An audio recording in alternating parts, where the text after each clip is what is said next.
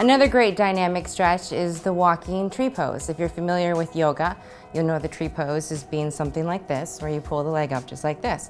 So we're gonna do walking dynamic. So as you walk, you're gonna be pulling your leg up and alternating. Keep your shoulders back, core tight, pull it up, grab by the ankle, and the other hand will grab your foot. Just pull it up, you're gonna feel a stretch all the way through here, and alternate. And again. And again, keep your shoulders back, core tight. It's a little bit easier as you walk. If you go slow, you have to really keep your balance.